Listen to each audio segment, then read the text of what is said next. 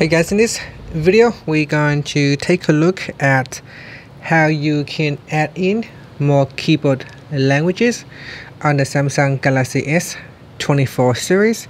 First, tap on the home button to return back to the home screen. Then from the home screen, swipe down at the top, and in the quick settings panel, tap on the settings icon. Next, in settings, we scroll down and then tap on General Management. Next, tap on Samsung Keyboard Settings. Then tap on Languages and Types. Now in here, tap on Manage Input Languages. And from here, just simply tap on the toggle button right next to the language that you want to include.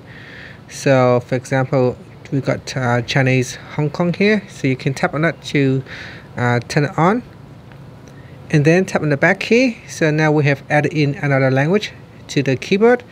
Now when you open up the keyboard, so here I will bring up the keyboard, and if you tap on the language icon in here, touch and hold on that, and then you'll be able to choose your new added language. So here you can see I have changed my keyboard to another language, and that's it. Finally, you can tap on the home button to go back to the home screen. Thank you for watching this video. Please like and subscribe to my channel for more videos.